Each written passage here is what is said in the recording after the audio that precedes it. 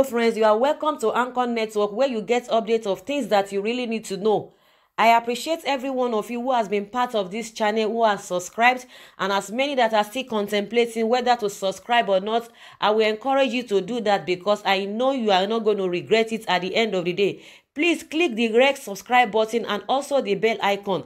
The bell icon is very important because if you don't click the bell icon, you will not be notified anytime we publish any news. And also, I have a gift for everyone or as many that are interested on how to build a website.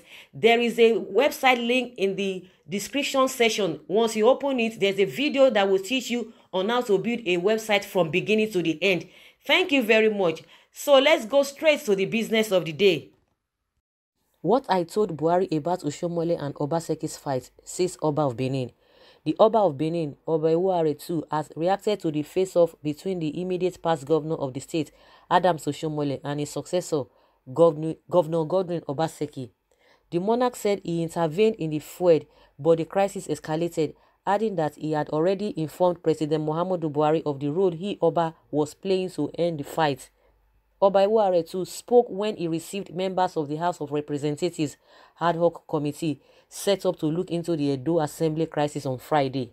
The Oba said he was about to meet both men again when he heard about the committee.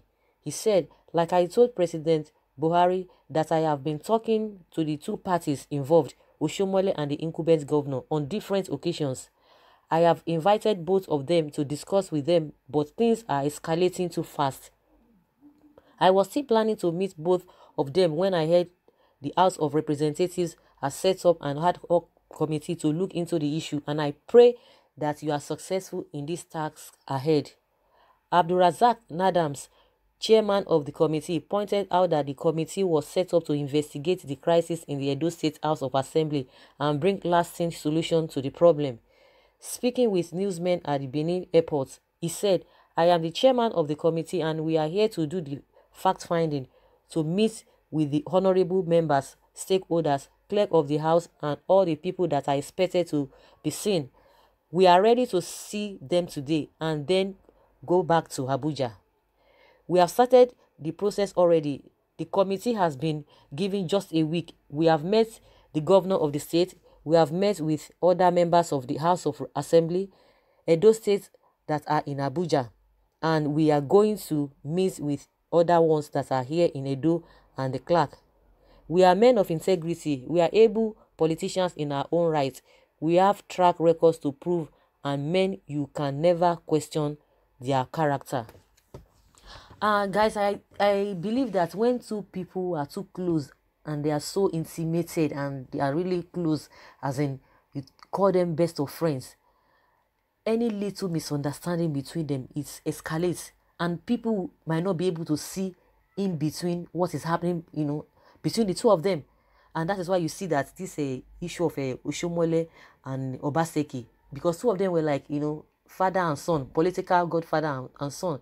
Though Oshomole is denying that he's not trying to be a godfather to anybody, but everybody knows, everybody is aware that it was through Oshomole that Obaseki came in. They were so close. He projected him, for the fact that even people voted for him, but he projected him, at least from the party. They were so close. So for them to be having this rancor, and initially they were really denying it, that, it's nothing like that, just the work of enemies, trying to bring discord or to bring calamity or to bring problem into the state. But at the end of the day, they began to speak because they were hiding it. They began to speak, and people, they have their boys under them at different levels. Obaseki has his own, Oshomole has his own.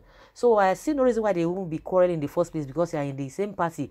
There is no strong opposition in that state that is even giving them his. So they are even giving themselves his from the same party. So it's really baffling and worrisome. And more so for a whole Oba of Benin to have come into the matter, to have intervened, and yet none of them really want to shift ground. That is to tell you there's something that is beyond what people are seeing or what people are perceiving.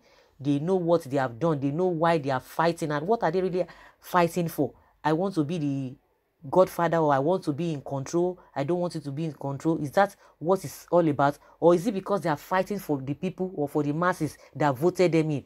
If you guys that are really leaders of the party or leaders in the state, and you are the custodian of law, and yet you are having this fracas, how are you going to be governing the people? And when in between you, the party is not just moving forward, there's just fracas. The fracas really been, been on for a very long time. They've been denying it, but at the end of the day, the Oba of Benin came in, so nobody can deny that.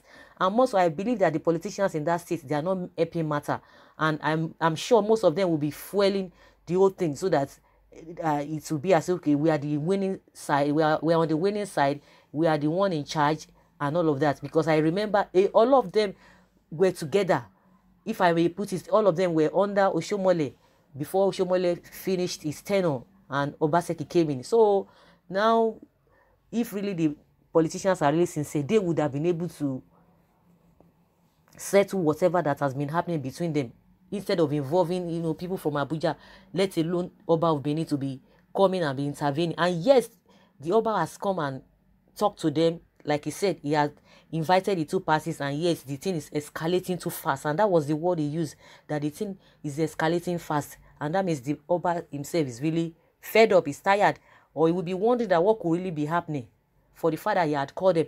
In the olden days, because these traditional rulers were the custodians of the law.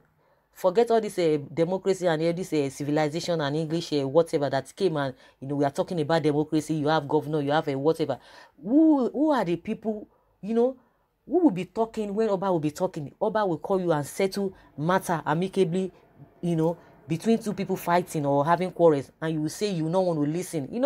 It's not going to happen. But everything is watered. Everything is just watered. Everything has turned upside down for Oba to come in, and yet none of them is trying to listen to what he has said, or what is he saying. Like he said, that he was planning to even call them together to bring them in so that they will be able to settle all of these things. But I believe that the people that are fueling these things are the politicians in that same state, because they will be telling this one said this one said that, this one is trying to, you want to lord over you. You are the one in charge, so you don't have to give anybody chance. For the fact that somebody projected you, it's not a yardstick that the person will still be lording over you. That is where the problem is coming. Because if the politicians themselves, if they are really sincere, they would have settled this fracas amicably among these two gentlemen. So let's see how far this ad hoc committee, let's see how far they are going to go, if they will be able to bring them together. Maybe at the end of the day, they will have to settle it at the national level, at their party level. But what we know and what we are saying is that there's something that is more than what people are thinking. But at the end of the day, it's not going to be more than power and the resources of the state. And where do they put the masses? At the end of the day, it is the masses that will be at the receiving end. What is going to be their gain? Nothing. They will just be watching until they are fed up, until they are tired of whatever that is bringing problems amongst themselves. That is when they will not be, ready to move the state forward, or to let the people, have the dividends of democracy. But with all this fracas, they are going nowhere. They are going nowhere. Even if there's no fracas, we don't even see the tangible things that these guys are really doing. They are not even talking about, the welfare of the masses. The whole place is just still the way it has been. What is the new thing that these guys are bringing to the table? What are the things that they need to do to impress the people that voted them in? The people of the state voted them in to be having this fracas. That is the question that even the masses are supposed to be asking them. We didn't vote for you so that you'll be having this fracas. You are in the same party and you are having these problems. So what if opposition is giving you hits? What would you have been doing? What would you have been doing? We didn't vote you guys to be having all this manner of things. The other time we heard that, okay, the Obaseki, the governor was trying to probe some of the projects Oshomole did and all of that. We know how all of these things, how they play out. If you begin to have problem with your predecessor, you want to go in and, to dig out, to be able to shame and, name your predecessor what he has done, just because there's kind of misunderstanding. It's something that they would have been able to settle among themselves. And for them to be having this fracas because they were so close. The whole thing, the video is in the public domain on internet, when Oshomole was going from pillar to post all over the state, projecting Obaseki. Who would have thought that this kind of a thing would be happening among themselves? And it's a lesson for people. If you think that you want to help somebody, and at the end of the day, there's something that you are expecting from that person to do for you, you might be disappointed, because I'm sure Oshomole never envisaged that this kind of a thing will be happening. And it's so rampant among politicians. When you serve as a godfather, even if you are not saying it, but you are serving as a mentor to somebody, I want to project you. Okay, after my tenure, this is the person that I want to occupy this my position. At the end of the day, it doesn't go well. We have had a lot of experiences, a lot of incidents like that. So I think people should be wise, and should be able to reason fast ahead. You don't help people because you want to gain something back from them. If you do that, you'll be so disappointed, and that is what is playing out. Because Oshomole would never have thought that this kind of a thing would be happening. If he had known, of course, he wouldn't have projected Obaseki in the first place. So, guys, that is just my own opinion concerning all of this. Oba has done his part, and yet they never listen. Let us see what this ad hoc committee gonna do at the end of the day. So guys, I would like you to leave your comment below in the comment section. Let's rub minds together. Thank you very much. Bye.